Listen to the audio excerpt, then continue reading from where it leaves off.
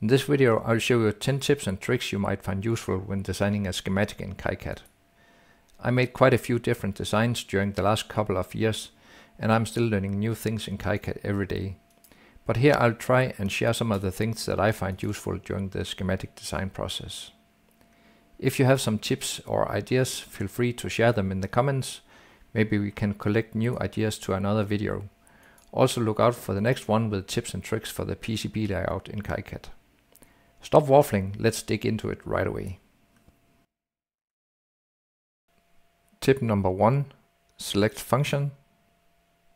There are different ways to select things in KiCad schematic. For example, if I want to take these wires and labels, then if I go from the top left to the bottom right corner, it will only select the labels here and not the wires, because the wires are not completely covered by the box.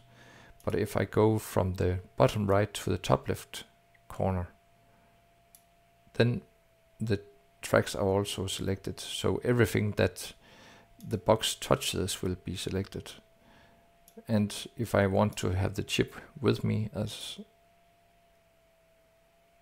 like this, then you can see the chip is not selected because it's not completely covered by the box. So if I cover it by the box completely, then it's selected.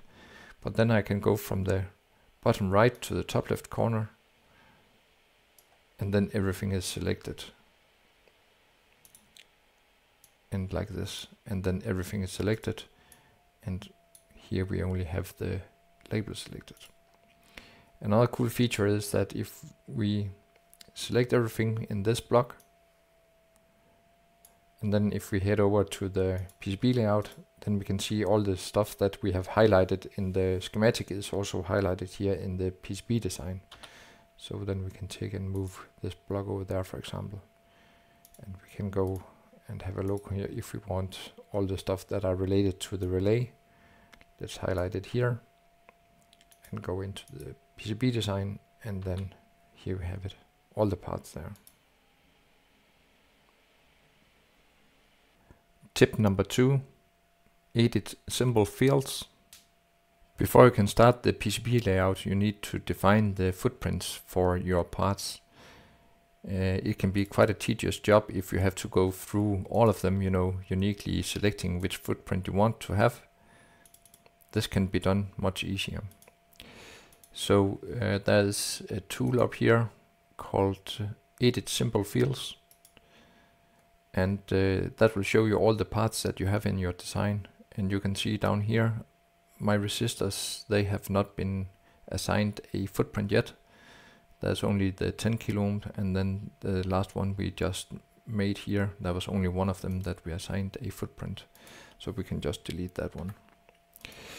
So the way to do it is just to take the name of the footprint and then copy it, Control C and then Control V for all the other ones. Then you have assigned the same footprint to all these parts if that's what you need, for example. And you can also change a lot of other things in here. You can change the values, and you can do it by, globally or for each part here. And there's also other possibilities of looking at other variables.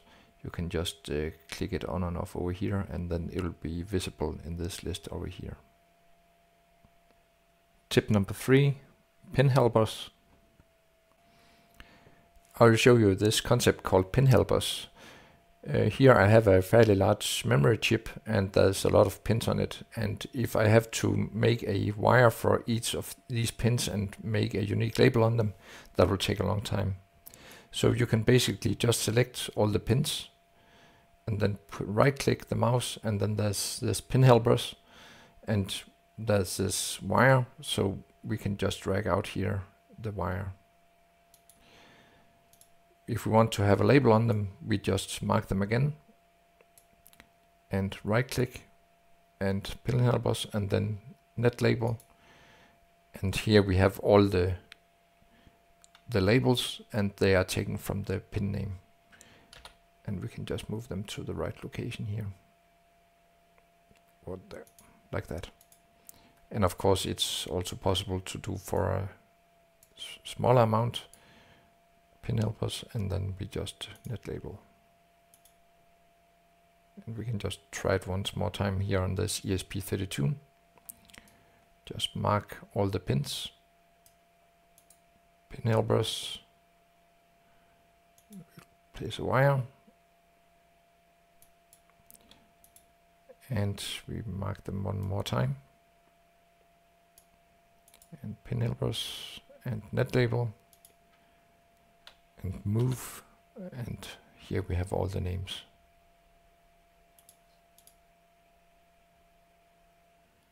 Tip number 4, copy blocks.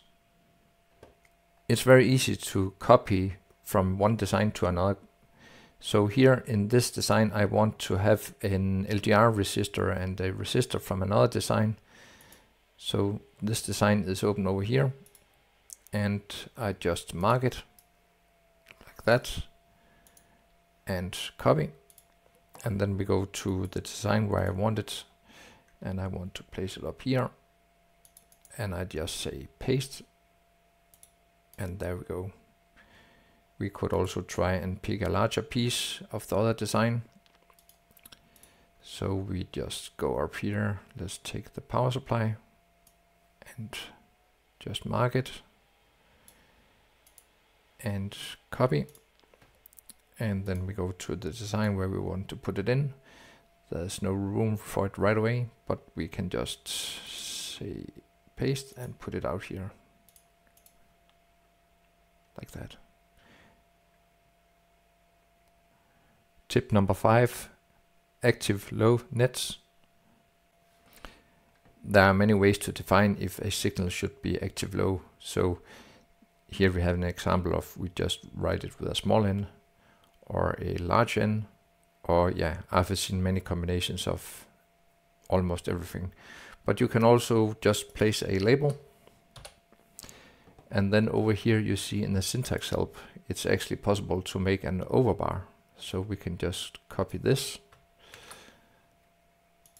and insert it here in the text field, and in between the curly brackets we just write reset, and then we have a very nice formatted active low signal. And we can of course just copy this and duplicate it, and then if we need an RTS signal here, you can also see here on the other side, we can also change the label here,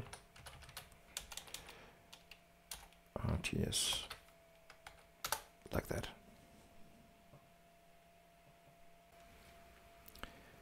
Tip number 5a. Thank you PCBWay for sponsoring this video. Here I'll show you how easy it is to order your design directly from PCBWay using a KiCad plugin.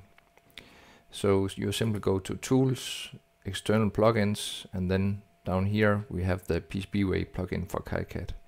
So when we execute this plugin will process all your data for the current design, and it will upload the necessary files to PCBWay. So here you can see it uploaded the Gerber files, the bill of materials, and it detected the size of your board. And as usual, you can go in here and change all the different parameters. You can see it detected that this is a 4-layer PCB and the size of the board here. And of course you can change the colors and the surface finish. So that's quite easy. Don't forget to check it out. And I would like to show you something over here. This is shared projects. This is other customers from PCBWay. They upload their designs, and you can directly go in and have a look on all the different designs and order the PCBs that they also ordered. There's a lot of different categories. You can, for example, go to computers and USB. So there's just a ton of different designs here that are quite interesting to look at. So don't forget to pay PCBWay.com a visit. Tip number 6, datasheets. So when you do your design, it's very useful to have easy access to the datasheets. So just go to the part, press D, and then you'll get the specific datasheet. take this one, and there you go. And it's also very easy to configure. You can also just double click the part, and in here you see the path for the datasheet. Tip number 7, insert multiple labels. It's very easy to insert multiple labels. In this example, I need a label called GPIO26 to GPIO35.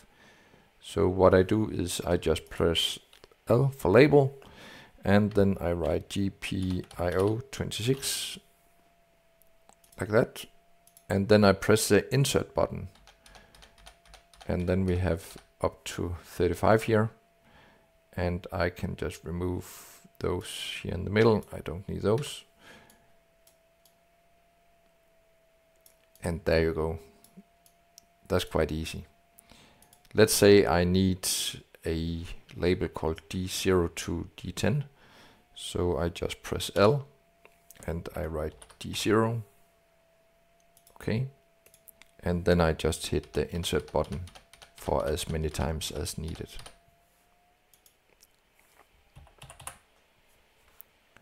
Tip number 8, power nets.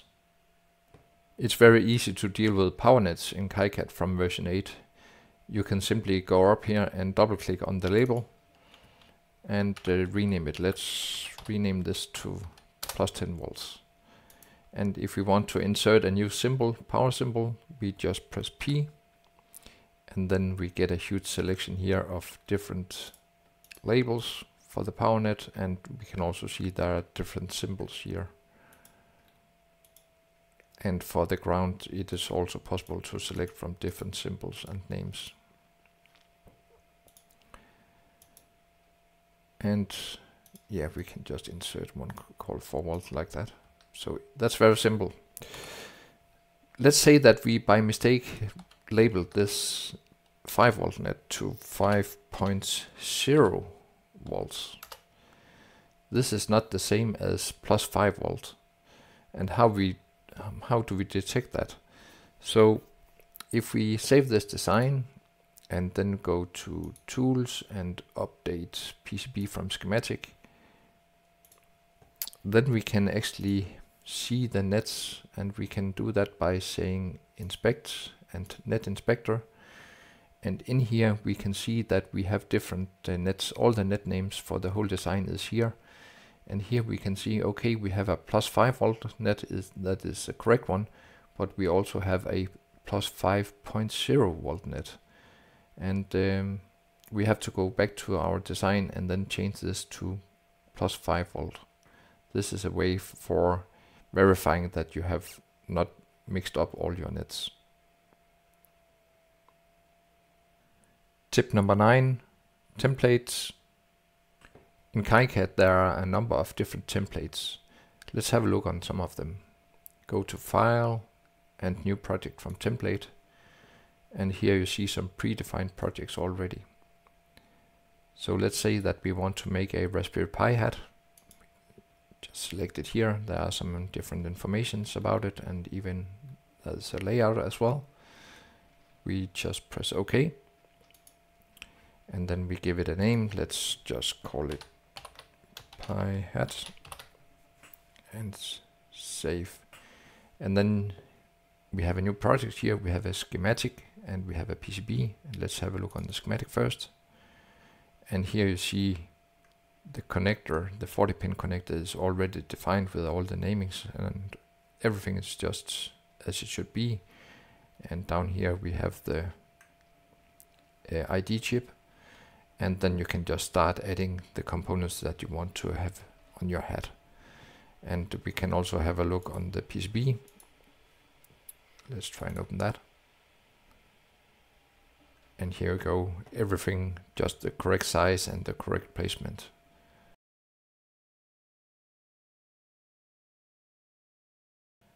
Tip number 10, KiCad cheat sheet. In the video description down below, you can find the link to this KiCad cheat sheet. It's a very good thing to have lying around when making a new design. Try and force yourself to use the hotkeys, they are really helpful. and you see the hotkeys here and what they do here.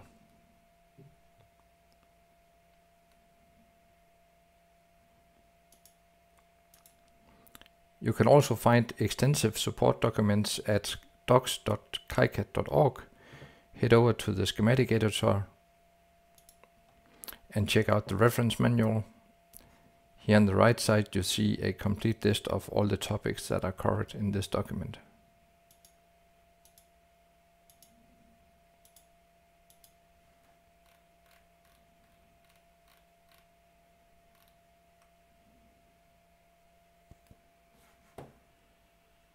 That's it for now. I really hope you enjoyed the content.